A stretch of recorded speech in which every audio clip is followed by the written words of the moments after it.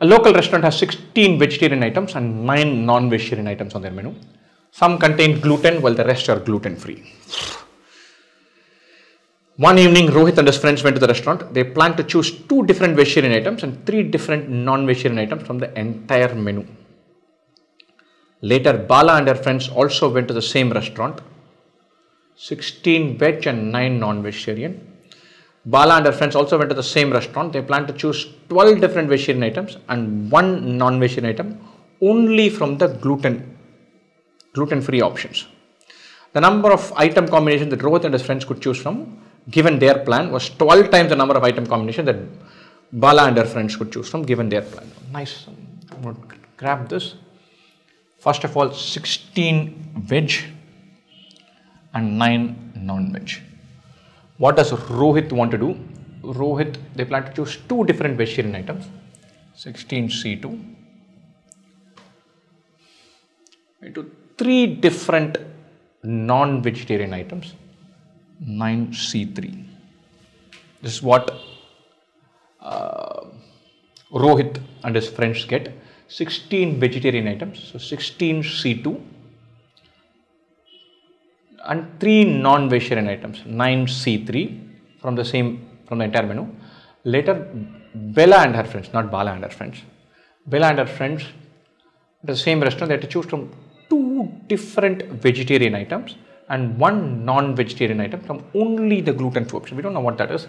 So MC2 into NC1, and the option that Rohit had is what Bala had, into 12. Nice. This we can calculate, that we have to guess. So this is 16 into 15 by 2.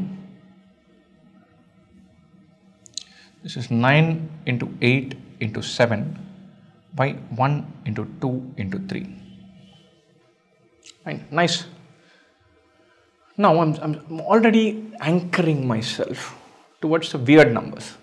16 by 2 is 8. 15 is 3 into 5, small numbers. 9, 8, 7, 9 has a 3, 2, 8 has lots of 2s. 7 is a funny fellow. There's a 7 here, there has got to be a 7 here. So M has to be 7 or 8 or N has to be 7. Fine. So this is M into M minus 1 by 2 into N into 12. There's got to be a 7 somewhere here. It could be 8 into 7 or 7 into 6, and then N is the remaining, or N is 7, M is the remaining, one of these 2 combinations. Or M could be 14 because M is large. N cannot be 14, M could be 14, or M could be 15.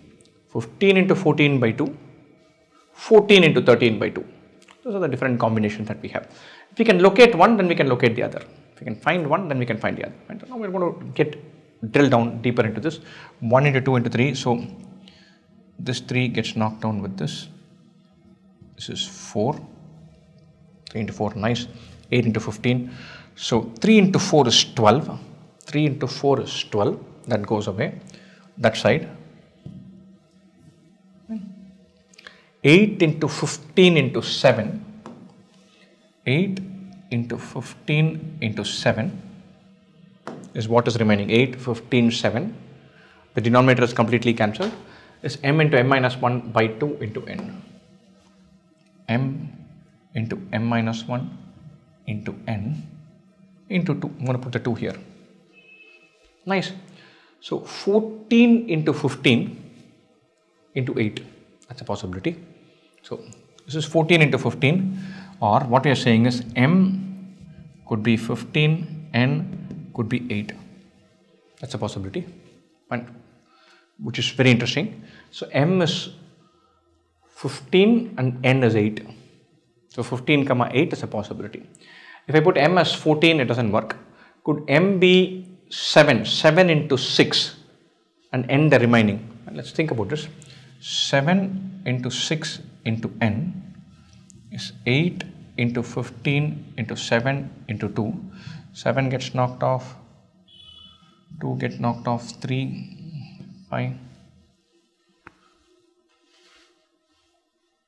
3 gets knocked off. n has to be 8 into 5, 40. That's not possible. That many are not available. So that's ruled out. Could m be 8?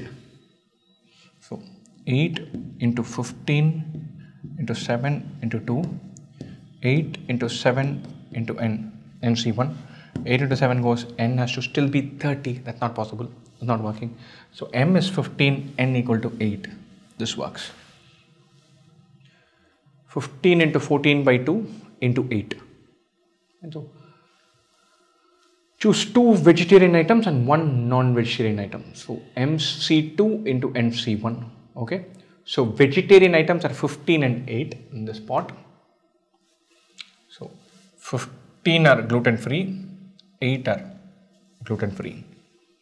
Nice. Nice. So what is the question now? How many menu items contain gluten? Out of 16, 15 are gluten-free. Out of 9, 8 are gluten-free. 1 contain gluten, 2 totally. Wonderful question. Nice and tough, properly challenging question. Answers 2.